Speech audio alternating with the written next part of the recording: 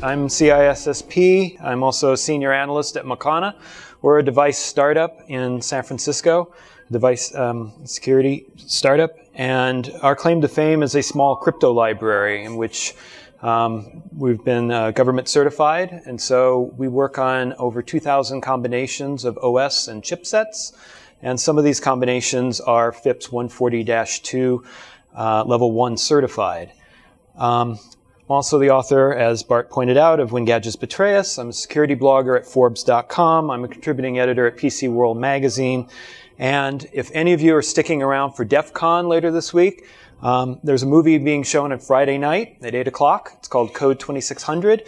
And Jeff Moss, Bruce Schneier, Jennifer Granick, Marcus Raynham, and a bunch of others, including me, are in this documentary. I encourage you to check it out. It's about the history of hacking. So, When Gadgets Betray Us, I wrote this book as a mainstream discussion of device security. So I'm not going to talk about fuzzing. We're going to talk a little bit about device security, but I think you'll see that there's some parallels going on here as well. So there are a lot of gadgets that we take for granted, and I'm not going to go through the history of computing. You guys know it very well, but at Makana, we believe we're in the third era, and that is all those Internet of Things items that connect to the Internet. And a lot of them, I think, escape notice because they're so prevalent in our day-to-day lives. So when we think about devices, we tend to focus on that top part of the iceberg, the things that we see, the mobile phones and the smart grid devices. But when you drill down, you start getting into some other things, like what about the printers in your office? And things like that. They're starting to connect to the Internet. They're addressable. And so they become problematic because they have vulnerabilities, and those vulnerabilities can be exploited. And you can use them to survey your network. You can do a lot of things with the devices that are in our midst. And so I want to encourage a discussion about device security. So every industry is affected. It's not just the consumer electronics, but it's also medical. There are a lot of medical devices that can be hacked today. There are a lot of devices that are in streetlights and so forth that can also be addressed over the Internet and hacked. Now, these might not seem to be problems today, but at some point, somebody's going to start messing around with these and cause a lot of problems. Traffic could get delayed, pacemakers could stop working, and then we're going to be stuck. So we had 20 years to work out some of the problems in the PC, in the personal computing era. And that time, we had a lot of ego-boosting early viruses that were out there. They were written just for the heck of it and didn't do a lot of serious damage. But as you see, as we move into the latter half of the last few years, there was an exponential jump because people started to realize that there was some monetary value in doing what they were doing. Now, one thing we did in the PC era was we got people educated. Firewalls trickled down from big government institutions through enterprises down to desktop and laptop computers. Antivirus became fairly common. With device security, this is all going to change because basically the landscape is a little bit different. First of all, we have something that is shortening the time that we have to worry about this problem. We had 20 years to worry about PCs. We have Moore's Law working against us here. Devices are getting smaller, and they're getting much more robust in what they can do. And so we figure we have about 18 months where we got to get really serious about all those devices out there. And just to give you some scale, there are 5 times as many devices that connect to the Internet as there are PCs and laptops. So we're kind of losing the battle right now. If there's 5 billion devices out there that connect today, in 3 to 5 years, there's going to be 20 billion devices out there. And a lot of them have been designed without security, and a lot of them can't necessarily import security. So we're going to have to make some decisions going forward. So there's a couple differences. In the PC era, we had hundreds of millions of computers to secure. In the device era, as I just mentioned, we have tens of billions. Connectivity. It was intermittent with the PC. You had your dial-up, you had laptops that weren't always connected. With the device era, we have always on. It's expected that these devices are always communicating.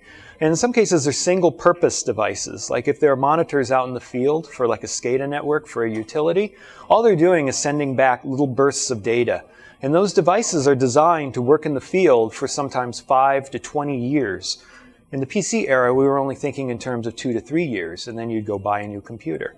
So there are some fundamental differences, and yet all of those differences involve security. We need to be thinking from the security side, and I'll talk a little bit more about that. So the threat landscape has also changed. As I indicated, 20 years ago, there was a lot of ego in why people attack things. It was a lot of fun to have your name or have your virus's name up there in the newspapers. And then it became, revenge, insiders trying to get back at their big corporate employers, stealing data that embarrassed them. And then you had monetary game, all the scams and stuff that are going on. And then it started getting serious, and this was in the last 4 years or so where we saw industrial espionage going on. Data being stolen, plans being stolen from companies overseas and so forth. And now, within the last year, we're learning about national security issues, whether or not governments were involved in creating Stuxnet and Flame and maybe other viruses that we haven't yet discovered. So it's starting to get more and more serious. This is still within the PC realm, and we now have to scale that out to all these devices. What's going to happen in the device realm? So in many cases, we have a threat model. And in many cases, those threat models are based on something we know. I'm a CIS coming at you from the left, the right, up, down. They're attacking you from all different angles. IT person, you have 10 things that you worry about at your company. Okay, that's based on stuff that you've been trained or that you know firsthand are out there. Well, guess what? The bad guys don't have that training and they don't have that experience. They're coming at you from the left, the right, up, down. They're attacking you from all different angles. It's a dirty little secret. A lot of vendors are not talking about the vulnerabilities that they know in their devices. They have little ability to defend themselves right now, for that matter. Meanwhile, researchers are ramping it up. You see this at Black Hat and at DEF CON and other conferences such as this, where researchers come forward with the data that they have. They're looking at these problems, even if the vendors aren't admitting that they're there. And then the device manufacturers are still being silent, and I'll give you a couple examples. So, how do I know this? These are pretty provocative claims to be making. Last year, Makana and EE Times partnered to do a survey. They surveyed 900 embedded security engineers, and they found that 25% of them knew of vulnerabilities within their products. But these are vulnerabilities that were not disclosed to the public, nor were they being patched by the vendor. So you have a 1 in 4 chance of purchasing a device that may have a known vulnerability within it. And then 40% of them, or nearly 40% of them, said that they didn't have the resources to address the problem once they found the problem. They didn't have the training or they didn't have the resource library that they could draw upon to correct the errors. But the threats are real. I write a daily blog for Makana called Device Line, and a year ago I was writing 1 story a day. Now I'm writing 3 stories a day, and I focus exclusively on embedded security, device security. So it's starting to ratchet up. So what are some examples from my book? Digital TVs. Probably take that for granted. They connect to the internet. So 2 years ago, Makana did a penetration test of a very popular digital TV. We did not name the brand, but we believed it to be generic, that the problems that we found in that brand was probably true in other brands as well. And what we found was the device did not authenticate any updates that were passed over the internet. It just accepted whatever was there. And then second of all, data that was stored on the TV was stored in the clear. And data that was transmitted back and forth, also in the clear. So you might be saying, well, it's my digital TV. I really don't care what's going to be on there. Well, actually you do. If you've got your Picasa photo album on there, it knows your password now if somebody were to look in. Your Netflix account, et cetera, those things were stored in the clear and were not protected. I'll give you another example with updates. 2 researchers at Columbia University last year reported that HP did not authenticate its updates that were being passed out. HP installs a little client on your desktop or your laptop that connects to the printer. So every time that there's an update from the vendor, it passes through your desktop or laptop to the printer. And most of us just go ahead and accept it. New update? Great, I'll install it, no problem. Well, these researchers found that it had to be in a certain proprietary format. But if they could spoof that, they could make it do anything that they wanted to do. And what caught the media's headline was this. They said that they could turn on the fuser, which is the part of the printer that dries the ink. And they could make it so that it would get so hot that it would set the paper on fire, potentially even the printer. Turns out that that was inaccurate. What they actually said, well, what actually was going on, was HP fuser bars have a governor in it. And so they would never ever get that hot, no matter what the code told them to do. They turn it off. And HP very wisely fired back a press release saying that that was the case. What HP did not address, however, was the update problem, and the fact that all you had to do was have code in a particular proprietary format, and the printer would accept it. It didn't authenticate the origin of it. And so I think that's a problem. And we see that possibly with other printers as well. But I think that this is a larger issue where there's a bit of a smokescreen going on. This is that code of silence that I mentioned earlier with some of the vendors. They don't know how to respond when there's a vulnerability because they're device manufacturers. And in the software industry, we've had this for 20-some years. Microsoft certainly went through growing pains around discoveries of vulnerabilities, and I think has dealt with them fairly well these days. But the device manufacturers, they're all new to this, and they're discovering what it is to be in the spotlight. Some of the common excuses I get back from the vendors when we find vulnerabilities are, it requires the resources of a small nation state. I love that one. They still believe that it would take a Manhattan Project to basically hack their device, and that's certainly not the case, and we'll find some examples of that in a moment. The other is it requires elite programming skills, as if their product was somehow coded in a uber language that we haven't all been exposed to before. And certainly fuzzing can break some of this. All you have to do is just throw some code at something and you can find ways in which it'll break. And lastly, why would you hack this? Why would you attack this? Okay, well, if you're somebody like Jay Radcliffe, you're curious. Jay is a colleague of mine, and last year at Black Hat and DEF CON, he hacked his insulin pump. And for Jay, this was a very personal thing. He needs it to live. He's a type 1 diabetic, and he depends on this device. But he wondered, what happens if the communication between the glucose meter and the pump gets interrupted? And with a few parts that he picked up here and there and a little bit of programming and a couple phone calls to various manufacturers, he was able to create ways in which he could interrupt that flow. In other words, he created a denial of service upon himself. So that's a medical device. This was no nation state. This was one guy working literally at his coffee table at home. So here's another example, and this is from my book. Radko Susek. You probably never heard this name before, and there's no reason for you to have. He's a street criminal on the streets of Prague, or at least he was until he was arrested in 2006. From the age of 8, he would go around and he would literally cut the wires on expensive cars and hotwire them to start them up. He would steal cars off the street. In 2006, he was arrested for stealing 150 luxury cars in Prague. We know this because his laptop told us how. It told us that he did. How was he using his laptop? Well, he was able to simulate the key fob command and wirelessly communicate with the automobile to get it to open up its doors and to turn on its ignition. It had a keyless entry and keyless ignition. So back in 2006, and certainly before, keyless entry and ignition systems were based on basically a 64-bit encryption scheme. Now, back in 1990, when the auto manufacturers started adopting these things, they thought, this is great. There's 1 trillion possible key codes here. This is wonderful. We're never going to run out. Well, what did they do? They got a little arrogant with what they were doing. They said, 1 trillion? Great. This is Ford. This is Hyundai. This is Kia. They broke it up into little chunks. So now, if you want to brute force it, you only have to brute force the chunk that you're interested in. And remember I talked about a small nation state? It's called organized crime. So you have somebody sitting there literally 9 to 5, Monday through Friday, trying to figure out what the codes are for BMW or Mercedes. And then they come up with an algorithm that always generates these codes, and they put it up on the internet, and somebody like Radko Susek, who's never taken a programming course in his life, downloads it and puts it on a stolen laptop, which is now, because of Moore's law, very fast, and he's able to brute force this in about 20 minutes. Because he knows the name, he knows the brand of the car that he's going after, and he's got the algorithm to go after it.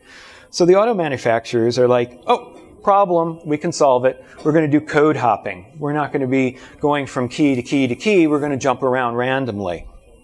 No good. All you need are a couple different examples, and then you can actually generate the randomness as well. So now he's got a second program that allows him to anticipate what the next code is going to be when he tries to get into the keyless entry and keyless ignition. Computerized cars. If you're not stealing the car, what else can you do? There are up to 70 different discrete electrical systems in cars, and it's literally balkanized. There's no, operating system that governs them all. There's no platform, really. There's 70 different discrete systems.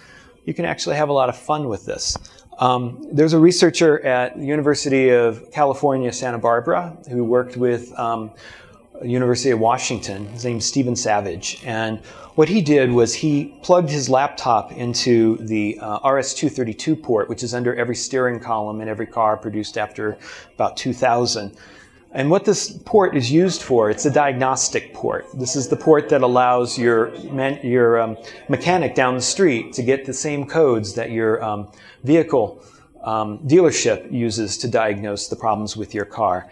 So he was able to tap into that, and he was able to send malicious code to the car. And using fuzzing, he was able to do things like randomly fire the brakes on the anti-lock brake system. The anti-lock brake system is supposed to work in conjunction with each other to keep your car from spinning out of control. He was able to find the code that made, the driver's side front brake fire randomly as opposed to the rest of them. Or turn on and off the lights in the car. Or turn up the music very, very loud on your infotainment system. Okay, one thing that he had here was it's wireless. So not only was he physically plugged into this port, but he could then communicate wirelessly with the laptop in the car from another car. And I'll get to that in a moment. This is one of my favorite hacks that he did. He was able to make the car look as though it was going 140 miles per hour. The only problem is the car was still in park. So when we talk about gadgets betraying us, this is a very scary scenario if you're driving down the freeway at 60 miles an hour and you don't have trust in what your display is telling you about your car. So they conducted live road tests up outside of Tacoma, Washington. They used an abandoned airfield, and they were able to communicate with two cars driving in parallel. So you can imagine this scenario where, it's literally out of a movie where two cars are side by side and one car is hacking the other, and that other car is weaving out of control because the driver has no control over it. It's a very scary scenario because it may not be your car that's being attacked. It might be the car next to you that's going to crash into you at any moment. The other thing that they found was there are some wireless things within the car that they could access. So you don't need to plug into that RS-232 port anymore.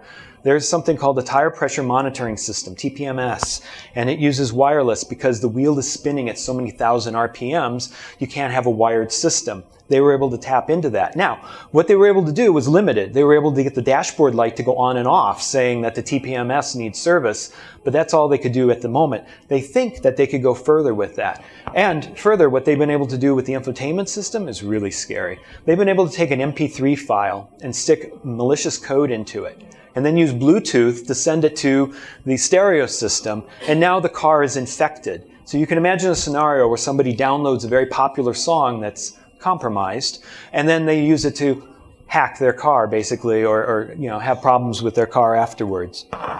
So fortunately, the automobile industry is mature. They've been through seat belts.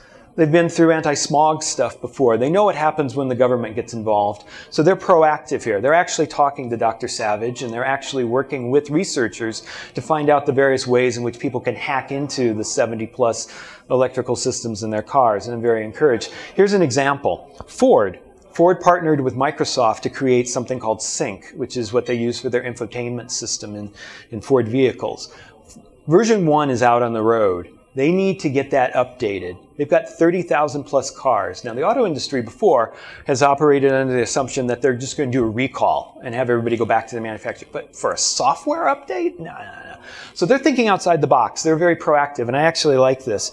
They're telling the owners of those cars to go online and download onto a USB the new version of the firmware for the sync system for their car.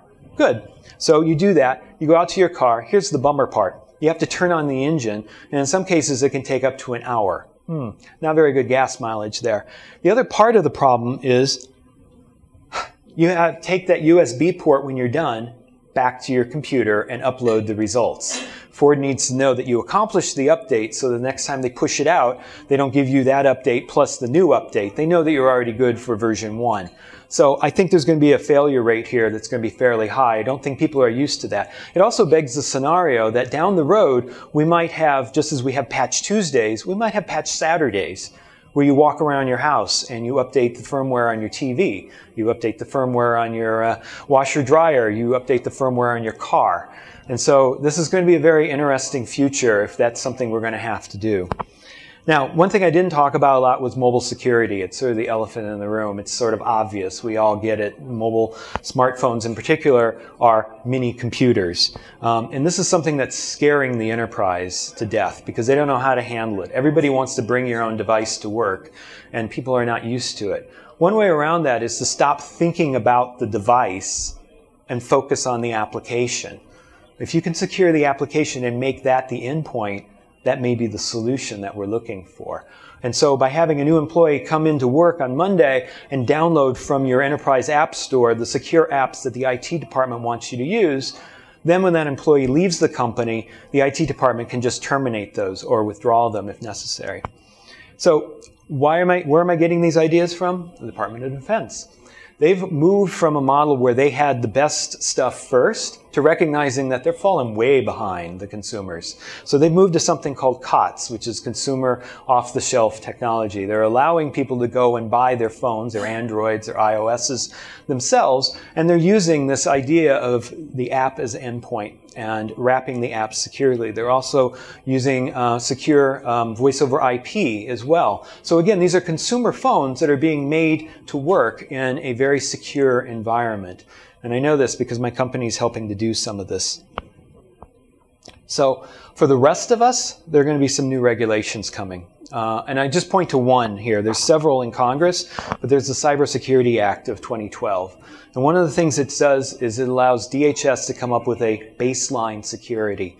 A baseline security for all of us to basically work off of. With any baseline, I used to work in the financial services space, with any baseline, it's the lowest possible level, and we need to accept that. But I know some people think, oh, that's all I need to be in order to be compliant. Well, no, you can do better, believe me. But it's a start. And companies that are wrongly accused of not being in compliance will have the ability to appeal. This, of course, is going to create a cottage industry of auditors that are going to go around and make sure that you meet the DHS requirements, but that's okay. There's also the provision in there that you can self-comply, and that's something that PCI has in it. So why tackle device security? Basically the market is demanding it. We all love the bling bling. We all love our gadgets. I love gadgets. I'm not a Luddite. I really do like that. Then whoever does this first is going to be known as being the producer of secure products, and you're going to reap the windfalls of that. You're unlikely to be hacked.